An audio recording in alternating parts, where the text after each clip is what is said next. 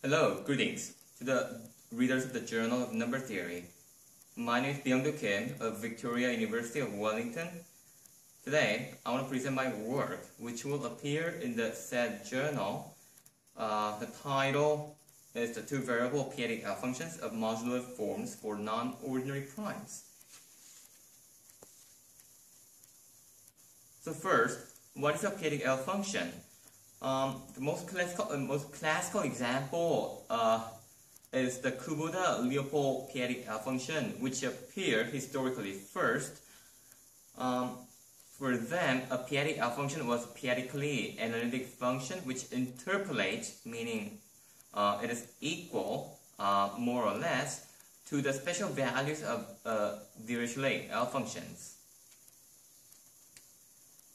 Today, we will adopt the point of view of Iwasawa, which is a more modern and more prevalent point of view, which is that a p-adic function is a p-adic power series which interpolates the special values of the functions.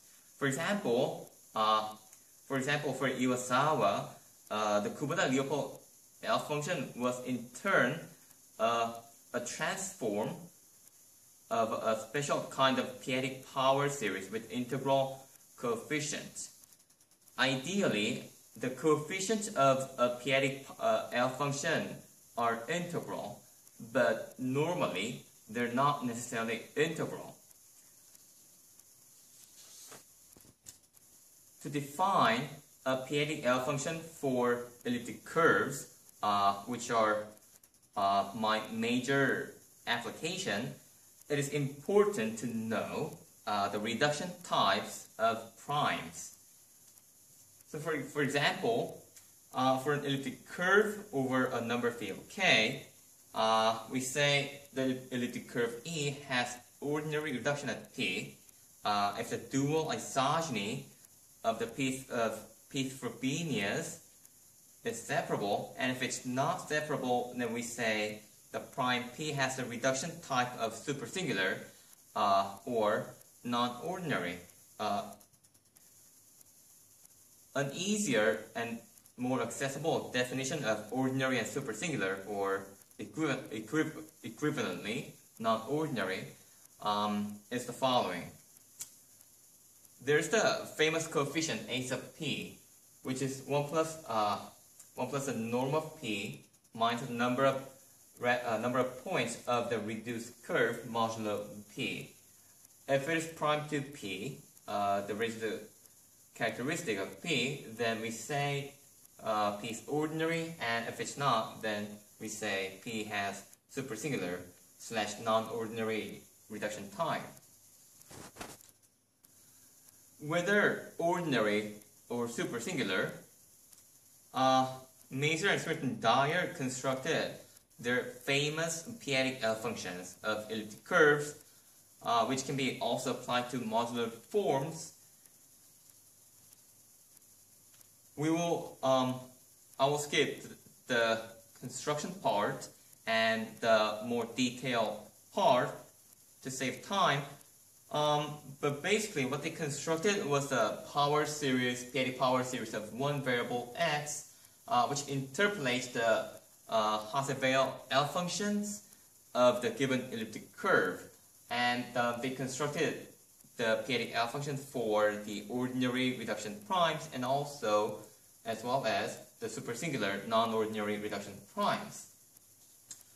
The crucial difference between the ordinary and supersingular in this case is that for the ordinary reduction primes, the power series has an integral coefficient, whereas for supersingular / non-ordinary primes, the power series does not have integral or bounded coefficient.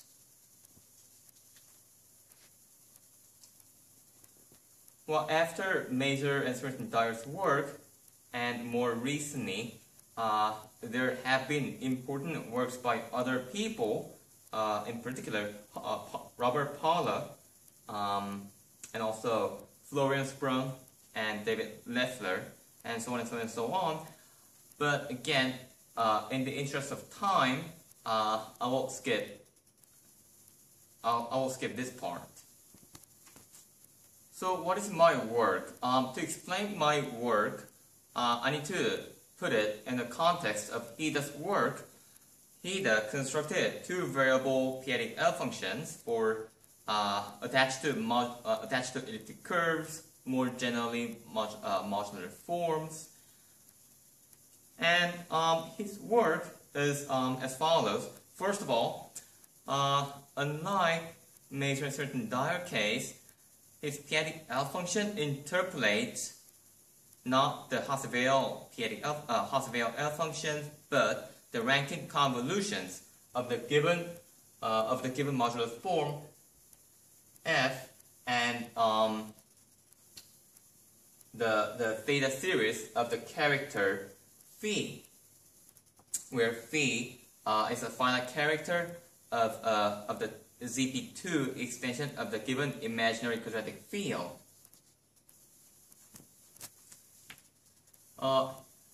Hida's work, what is notable about Hida's work is that first, Hida's work is for the ordinary primes, ordinary reduction primes, which means that the P3A coefficient of f is a p-adic unit.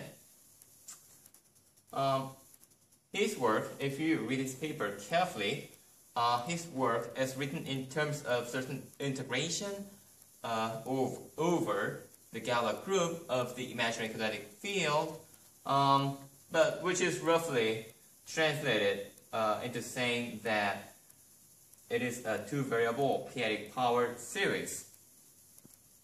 So I built up on Hida's work. So I used Hida's work as a foundational idea, and I put into some of my ideas to construct a two-variable p-adic L function for elliptic curves, more generally modular forms, over an imaginary quadratic field satisfying certain conditions. So what are these conditions? First of all, f must be an eigenform of weight k bigger than or equal to 2, and this is a crucial condition. The p-adic valuation of a sub p of f must be smaller than 1, and k must be an imaginary quadratic field. And another crucial condition is that the prime p must split completely over k.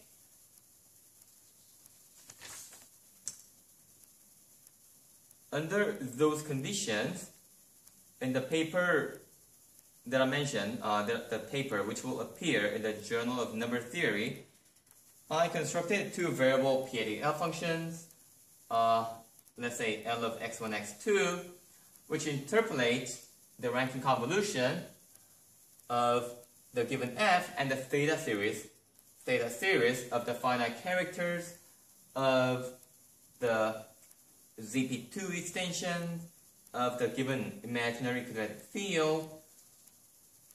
The crucial difference between one of the crucial differences between my function and Hida's function is that my function, even though it is in all aspects analogous to Hida's work, my function does not have integral bounded coefficients, but rather, even though the p-adic norms of the coefficients grow, their growth is completely controlled by the p-adic valuation of a sub p of f.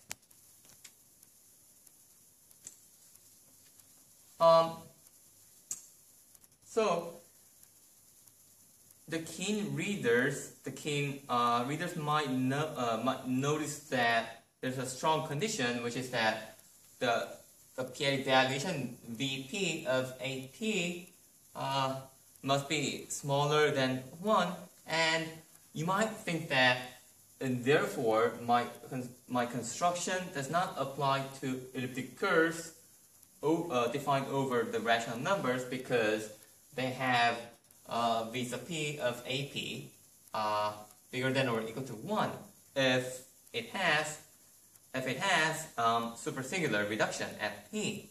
But that is not quite so because first of all, let's say f of E is a new form associated to the elliptic curve, and this is a standard procedure. The next sentence is also quite standard, which is called the stabilization process.